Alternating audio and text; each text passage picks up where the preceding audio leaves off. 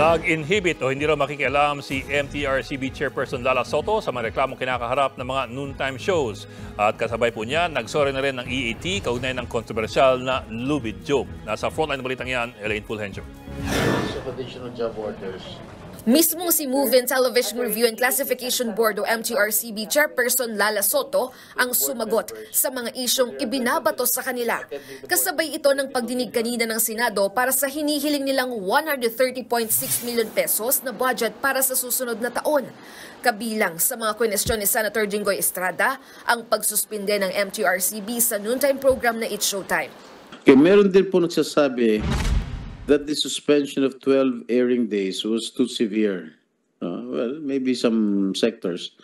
Can you enlighten this subcommittee? We consider other people's comments too. That is not the only comment that we receive. Saying that 12-day suspension is too much. There are also a lot who are saying that the show should be canceled or that the number of days should be extended. Sabi pa ni Sotto, unanimous ang naging desisyon ng MTRCB tungkol dito. Bukod sa It's Showtime, nabanggit din sa pagdinigang lubid joke ni Joey De Leon sa noontime show na EAT sa isang episode nito noong September 23. Kabilang sa host ng EAT ang tatay ng MTRCB chief na si dating Senate President Tito Sotto. In the interest of fairness and justice, Madam, there was also an issue, another program where your father is involved, yung EAT. After the host, Wally Bayola, used profane words in the noontime show. Did you summon him? We sent them a notice to appear. Like I said, Mr. Chairman, I inhibited myself from participating in the adjudicating process.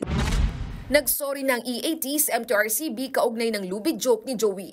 Sa ipinadala nilang sulat sa MTRCB, na-interpret daw ng ilang manonood na patungkol sa usapin ng suicide ang salitang lubid na iminungkahing sagot ni Joey sa tanong kaugnay sa mga bagay na isinusuot sa leeg. Pinagsisisihan at humihingi raw ng paumanhin ng buong pamunuan ng EAT sa mga naapektuhan ng naturang pahayag.